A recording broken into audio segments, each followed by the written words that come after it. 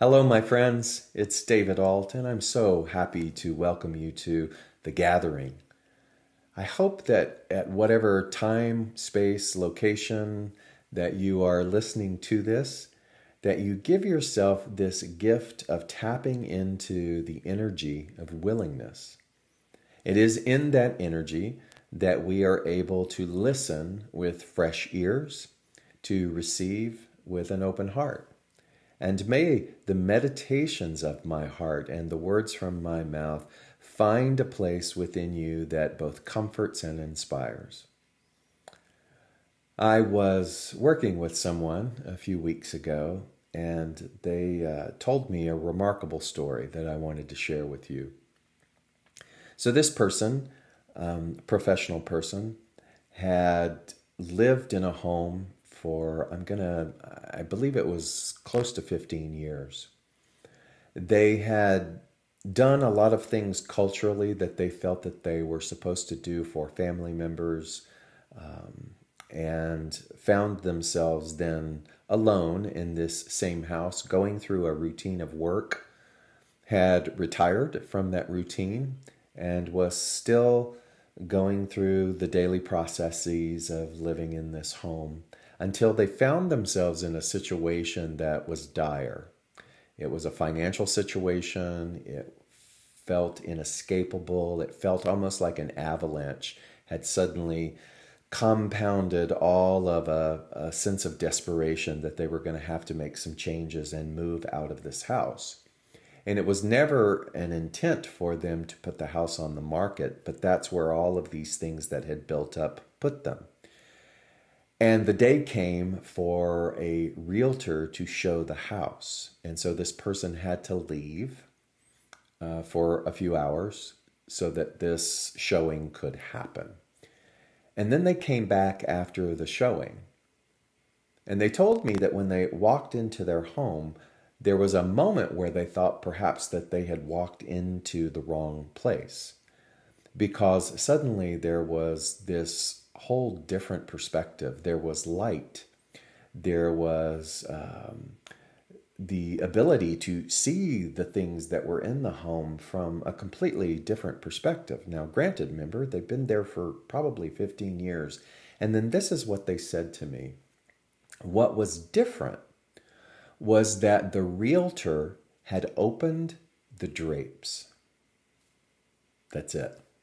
The realtor had opened the drapes, and they shared with me that it had never dawned on them to open the drapes for the entire 15 years that they had lived in this home. They had even sequestered themselves into a couple of spaces, and the rest of the house had pretty much been neglected or unvisited.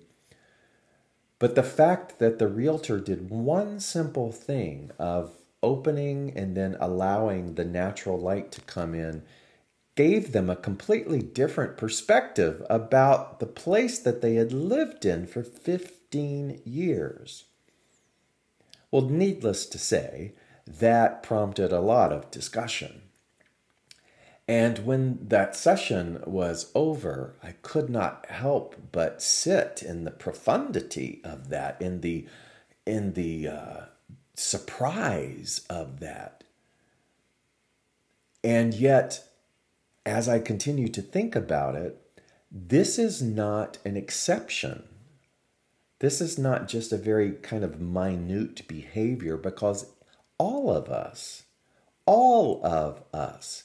have a segmented part of our behavior or our consciousness where the drapes have continued to be closed. And so what is it then that is the intervening force, the intervention that brings about the circumstance where the drapes are opened and we are able to see our situation, our lives, our geography, whatever it is that is in front of us in the now moment, we are able to see it from a different perspective. And that's what I want to talk to you today about. What is it that causes those drapes to be opened? So I think that we can all get on board with the conceptual idea that everything is not as it seems, that there is more to the activity of the form that is before us than meets the physical eye. I think that we can all sort of nod our heads in agreement with that. But to move beyond just the intellectual to opening the drapes, exploring and feeling that beyond just concept is an entirely different thing. And why this is so important, I feel, is that many of you who are watching this call yourselves or subscribe to being spiritual or being on a spiritual path. And on this spiritual path, there is a fundamental principle that we continue to talk about. And that is the principle that God, source, intelligence, is all that there is. This is the thing that we continue to focus and speak about and pray about and teach about. But can you understand that we can do this from an atmosphere of the drapes being closed? In other words, it's kind of more entertainment, or it's more confined in the realm of something that we hope for rather than really truly experience. And so I'm going to share with you, and I've talked about this many times, that was kind of my life. My partner was telling me that in the recovery programs they talk about the difference between the sort of intellectual classroom process and the mountaintop process. So that mountaintop process is that thing where there is just a sensational, mystical, mind-blowing, perception-cleaning experience that just changes everything. And then there is the slow sort of processional that happens time after time with the willingness to continue to just show up and do the work. But it's not a blow the rooftop kind of experience. And so I confess that much of my life and much of my spiritual saturation and participation was more in the intellectual, gradual building blocks. I was talking to a fellow author, and we were laughing at how we go back and we read old material. Or I was sharing with her as well that when I listen to myself from years and years and years ago giving a Sunday talk, that sometimes I find myself cringing because I am aware that what I am saying in that moment is a snapshot of that particular level of consciousness or that particular level of self-awareness, and that where I am now is completely different. And we talked about the value or the importance of we have to honor that material even though it's not indicative of where we are today. And that people perhaps who will come across that will receive the value that they need to receive. But still, for us, we go, oh my God, it's like I don't want anybody to listen to that, or I don't want anybody to read that. So my process, I would equate to the fact that evidently my incarnation, my soul's path was the slow and steady. I had to arrive at the shore of spirituality from a place of pain and desperation. I had to arrive at a place where I was so in need of relief from religion, from indoctrination of being born of sin, if you will, that anything that was remotely different from that was like stumbling upon an oasis. And so it was very attractive, but it was also kind of more of the same, meaning that growing up in a fundamentalist background, we're doing whatever we can to seek approval. And then I arrive at a more metaphysical platform or a spiritual journey, and it can slowly morph into the same, where I can take a doctrine like God is all that there is, and then actually use that from an old paradigm to beat myself up that I'm not good enough. Because then I can compare my quote, quote, manifestations. I can compare my life's productivity to other people, and I can become seduced in applying old behavior into what is supposed to be a new level of understanding or a new communion and relationship with God.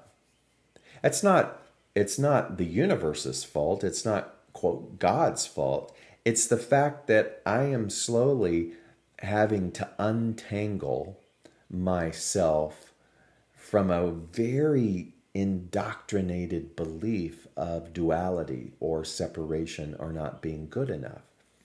And so I want to pause there because I want to make sure that you hear me, because this is what I see so often. I see so many of us dragging our old duality into let's call it a new costume. And it's attractive to us because we are still feeling the remnants of the hell state or the suffering, and we want anything to fix that. But we're still under the influence of an idea of duality or separation. So we come into metaphysics and we're like, ooh, I like that message. I like this message that I am enough. I like this message. And even though we like the message and we subscribe to it and we take the classes and we read the books, it still has not penetrated down into a deeper understanding of non-dualism, or the idea that God is all that there is, including me. And I don't know how we all get there. I know for me, I got there after many decades of the saturation of that. And yet, here's what changed everything. Here's what kind of and the opening of the drapes was, all of this was like the drapes were being slowly opened. They didn't, whereas sometimes the mountaintop experience feels like the veil has been ripped apart and we see all of that. So for me, it was slower.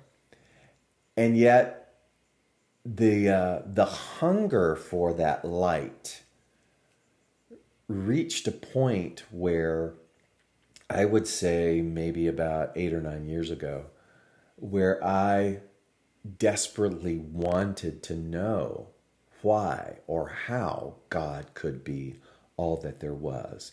Because I found myself in a leadership role. I found myself with a label of being a minister. And I found myself having to battle with the atrocities of the world on a weekly basis and having people look at me saying, tell me how this can be. And so the pain of that, the responsibility of that, sort of metaphorically drew me to my knees. And I finally said, all right, whatever that is, universally divine presence, perfect patterning, I really want you to show me how it is possible that God is all that there is in a world that is seemingly the opposite. So to me, that was a whole new level of intention. Intention, to me, has moved away from sort of this scientific, experimental, I'm in control sort of different costume of willpower to being an active surrender. To me, intention is active surrender, meaning I show up, but I surrender my egoic willpower and manipulation. I show up 100% available but I let go of the how.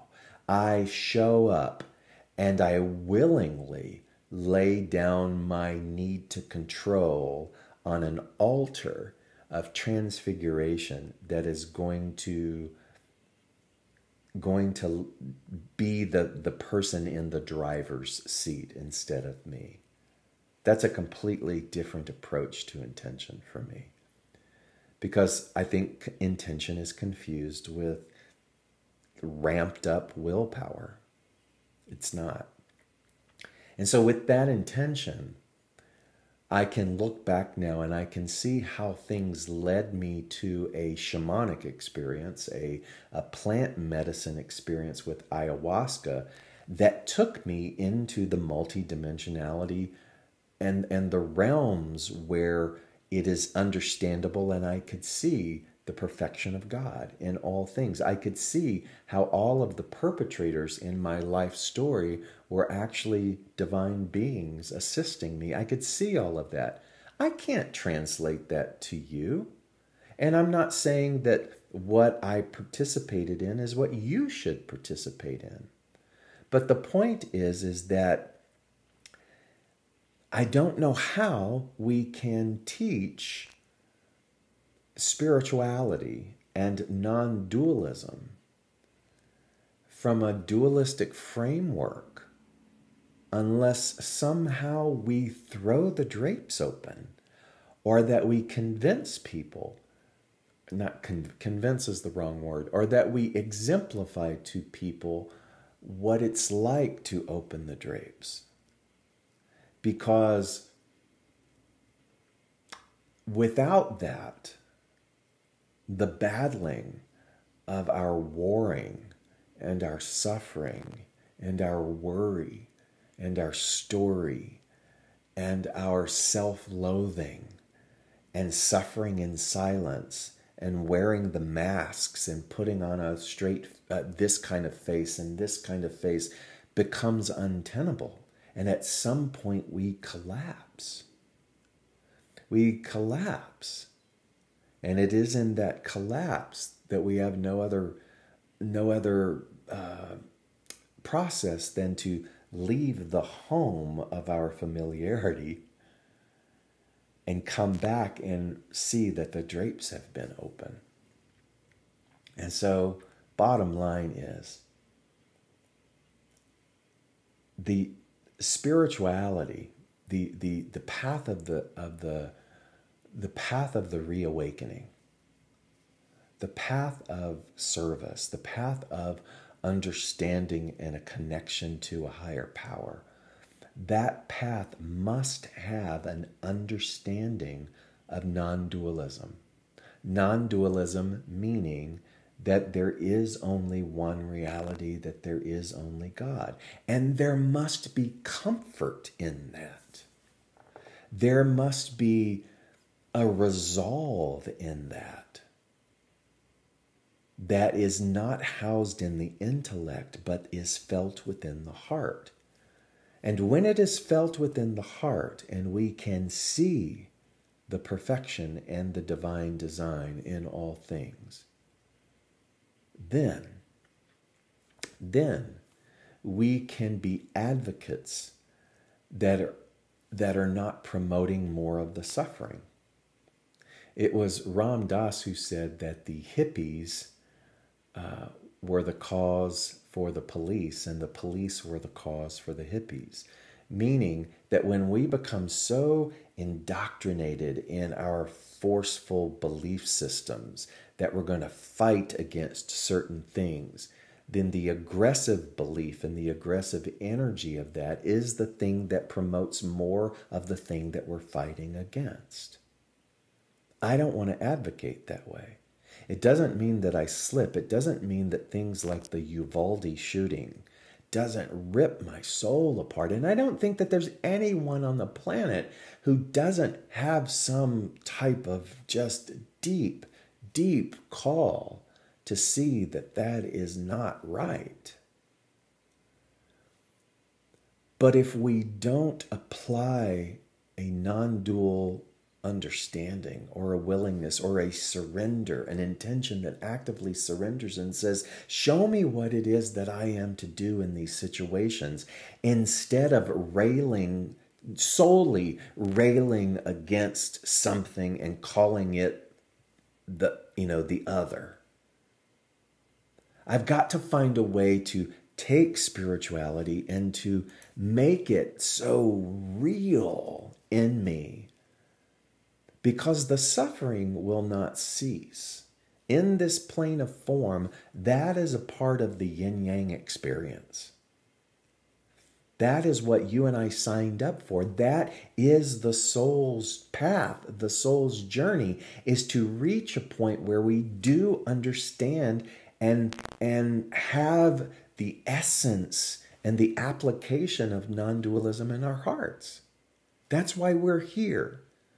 That's why we're going through all of this. And it is what this plane exemplifies over and over and over again, until you and I have a taste, a consideration, a willingness to have the experience where the drapes are wide open. Yes, some people have a mountaintop experience, and others, like me, have to plod through the classroom for the majority of our lives until we're so tired that the intention changes. And I no longer want to be clever. I no longer want to be popular. I no longer want to do it to fill an old need of not enoughness.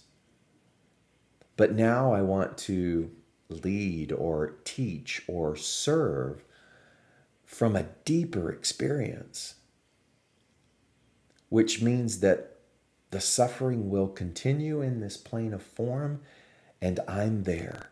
I'm there, ready and available to do what I can do in order to help people open their drapes, in order to bring some type of light in, no matter what that can be. And I must continue to do that for myself. And so we are all in this together, but the bigger question is I don't know how we can live a spiritual life. I don't know how we can maintain a spiritual community if we don't focus on the inescapable value of understanding what non-dualism is. And so we were talking about, my partner and I were talking about, where do we begin? It's like spirituality 101 all over again. Because at some point, people leave. I was told early in my ministerial career that people arrive from two different energies. One is inspiration or desperation, and that they waffle back and forth. And if the desperation gets met a little bit to where it's tolerable, if there's no deeper desire, then they leave. And then they come back when they're desperate again. And if they come because they're inspired, but the inspiration sort of taps out because we're not all continuing to evolve with beginner's mind in the understanding, so you start to see that the well runs dry. And so I can only work at the level of my willingness. And my willingness is, show me how God is all that there is. Are you willing to ask that? Show me that God is all that there is. And then, as Emerson would say, we must get our bloated nothingness out of the way. We must become aware that for many of us, myself, that I was still costuming my old wounding and my old domestication of not being enough. And so how do I pacify that? Then let me move into this arena and try to be clever and cute and funny and to feed my enoughness, when that again is just on the surface. It's not deep enough. And it comes to maybe not a mountaintop experience, but a cliff's edge experience where I then must be willing to just fall into the abyss of the no thingness so that I can understand the everythingness of God.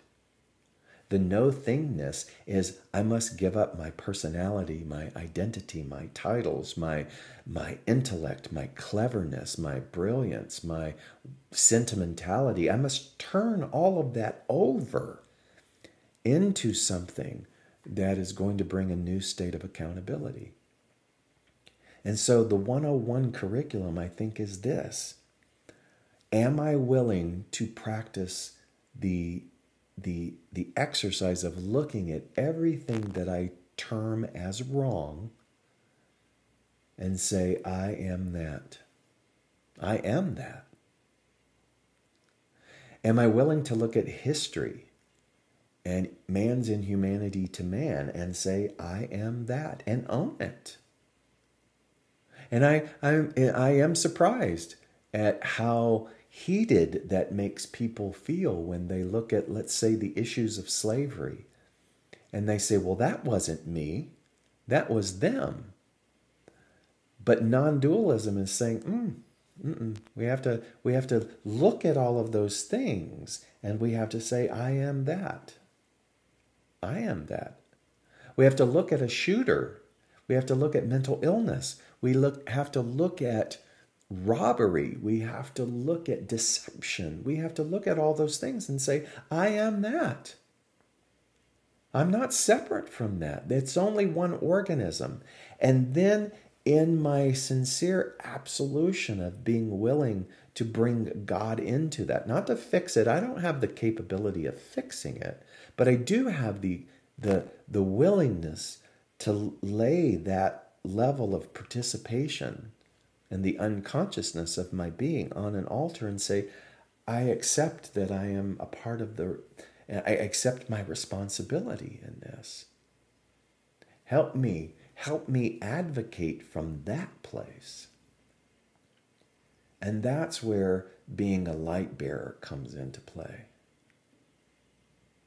That's where then I can meet systemic issues and not fan the flames of the division, but can accept my responsibility and humbly ask the question, what is mine to do here?